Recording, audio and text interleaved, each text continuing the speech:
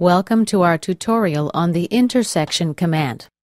I have two surfaces here, a few lines, and a solid. Before activating the intersection command, let's see what's defined as an in-work object. We see now that the solid is defined as an in-work object. I'm going to right-click on this geometrical set and select Define in-work object. This is so that we can store the feature that we'll create under this geometrical set. Next, let's activate the intersection tool. Because the geometrical set was selected, we now have 9 elements selected here.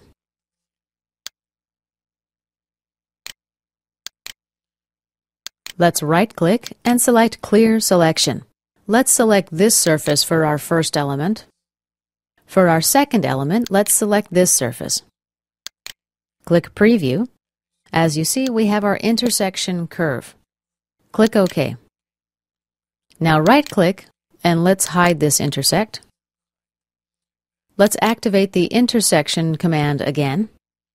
Next, select this surface first and this surface second.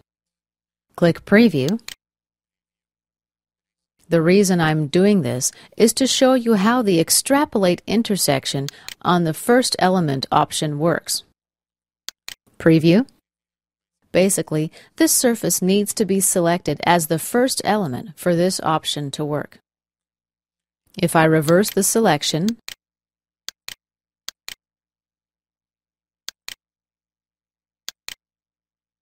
and click Preview, let's cancel out for now. Let's reactivate the intersection command. We'll select this as our first element and this as our second. Check the Extrapolate Intersection on First Element box and click Preview. Just watch for this. Let's cancel out for now. Let's activate the intersection command again. Now let's select this surface and this solid. Under the Surface Part Intersection Result area, I'll select Contour and click Preview. You see this white line. If I choose Surface instead and click Preview, we don't see the surface now because it's inside the solid. Click OK. Let's right-click on Pad 1 and Hide Show. We'll right-click on this surface, Hide Show. And now we see the surface we created.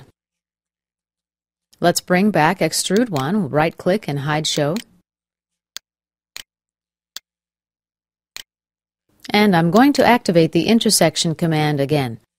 I've got 2 lines lying on the same plane. They intersect at this point. Click Preview. Surely enough, we have an intersection point right here. Let's click OK. Activate the intersection command again.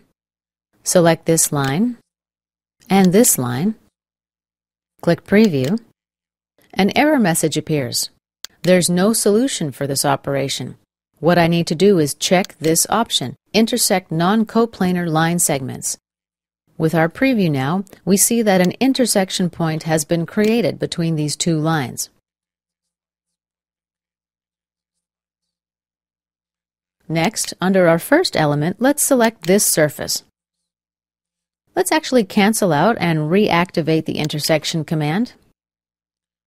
Select this line and this surface. Preview. I get an error message. Let's close it.